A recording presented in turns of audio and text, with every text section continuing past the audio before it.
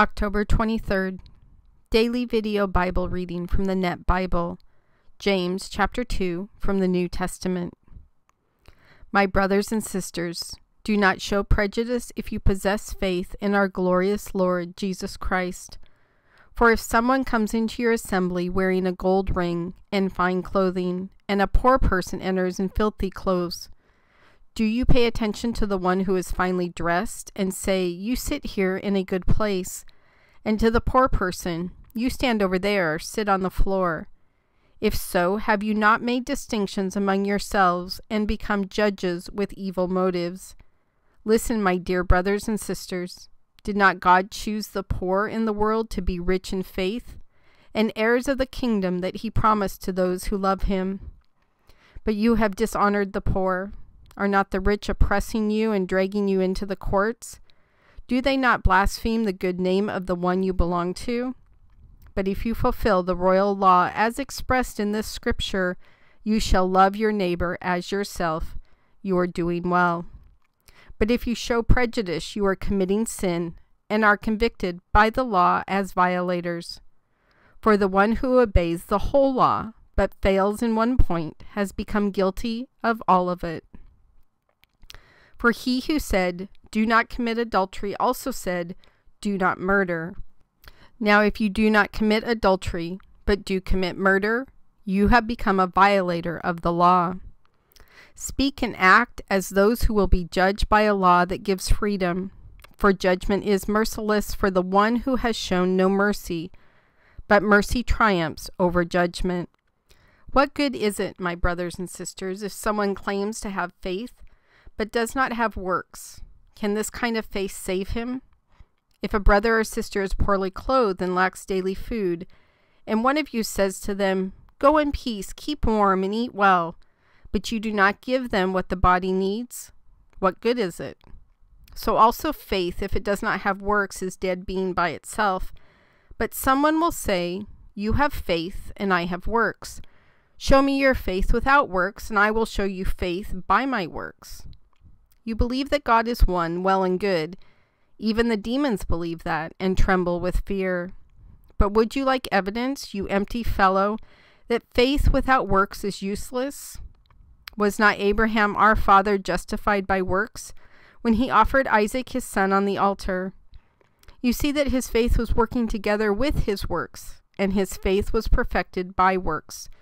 And the scripture was fulfilled that says, "Now Abraham believed God, and it was counted to him for righteousness, and he was called God's friend." You see that a person is justified by works and not by faith alone. And similarly, was not Rahab the prostitute also justified by works when she welcomed the messengers and sent them out by another way? For just as the body without the spirit is dead, so also faith without works is dead.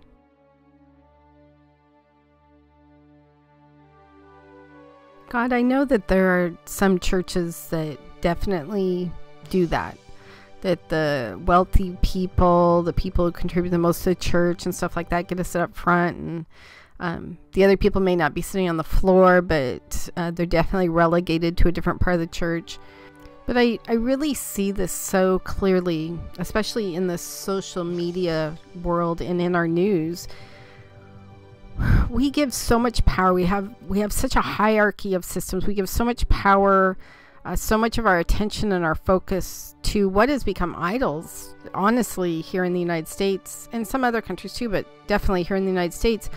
This idea of celebrity, whether it be somebody in Hollywood or a person who does sports or a famous author, famous singer, somebody who has taken a gift that ironically you gave them, God, and has used it to make it all about them. And we as a society have allowed them to make it all about them. You know, and what James writes, he's specifically talking about if someone comes into your assembly who's rich versus somebody who's poor. But our world has changed so much since back then. Not the prejudice part, but how we view things. And I think we even do this in a church situation or a Christian situation to a certain extent, that we give our attention and our focus to the famous people in church. Francis Chan, John Piper.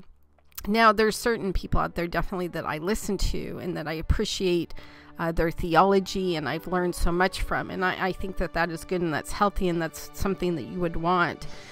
But I think we take it to a whole other level when we do things like book signings, or we listen to, or we say we listen to certain pastors over others just because of the name. Or we brag about certain pastors or certain Christian writers or singers coming to our area. It's all where your heart is, which is a lot of what James is talking about. How are you actually viewing these people? How are you viewing them in light of all of us being loved by you, created by you, and there is no difference in how you feel about us? You love all of us.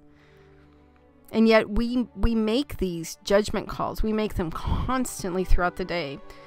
I think we make them so often that we have no idea that we're doing it most of the time, because we're so used to making these judgment calls on how people look and how people talk and what they drive and the job that they have. And yet James is really clear. Don't you understand? You're supposed to love everyone just as you love yourself. You're supposed to love everyone equally. You're not supposed to give credit to all these materialistic things and have a hierarchy, a ranking system, a point system on who's good and who's bad based upon how much money they have or how much money they don't have or what job they have or don't have. I always go back to the story of your son's birth and how here was your son, our coming Savior, Jesus Christ, and he was a child in a manger, a dirty manger with the animals. He didn't come in pomp and circumstance and wealth and majesty and the wealthiest family and the best of everything. He came in quietly and humbly and poorly, in the sense of his family had very little money. He grew up in a household that didn't have money. Being your son, he could have chosen to become the son of anybody he wanted to. And yet he simply wanted us to understand that he was your son and what his true calling was for coming down here on earth. I'm still not quite sure of everything involved of you doing that. It was such an incredibly huge sacrifice to give up everything that you had in heaven to send your son down here to live amongst us. And not even to live in a grand way amongst us, but just as a common person. I don't understand everything about how all that worked, God, but I do know it came out of your incredible love for us that is so deep and so big that we will only ever be able to grasp a small amount of it. And it's that small amount that we do grasp and are able to grasp that James is asking us to use in this particular chapter in this book. With that overwhelming, pure, unselfish love that you have for us, we are called to love others in the same way. We're supposed to love them even if they're different than us. We're supposed to love them if they talk or dress or think differently than us. We're supposed to love them if they have different viewpoints than us. That's kind of a big one right now. When you tell us to love our neighbor, it doesn't come with a bunch of clauses underneath of it.